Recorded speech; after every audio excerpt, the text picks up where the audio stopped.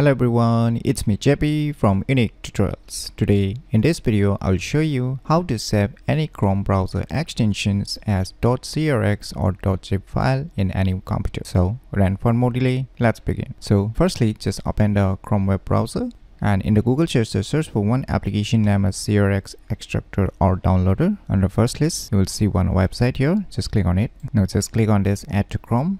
Click on Continue to install, Add extension. So finally the CRX extractor or downloader extension has been installed successfully. Now just click on this extensions icon and now just pin this CRX extractor or downloader. Now just open the Chrome Web Store and now just click on this extensions. Now select the any extensions. Say in my case I want to select this bookmarks quick search. Just click on it.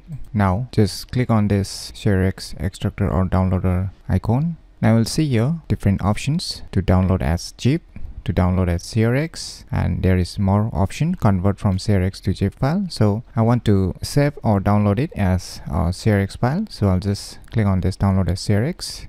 Now select the output folder. So finally the file has been downloaded. Now let us check the file whether it's a .crx file or not. So let me right mouse click on this downloaded file and let us check its properties. So now you can see here it's a .crx file, and now let us try to save this extension as a .zip file. So for this, once again click on this CRX extractor or downloader icon and just click on this download as zip. Select the output folder.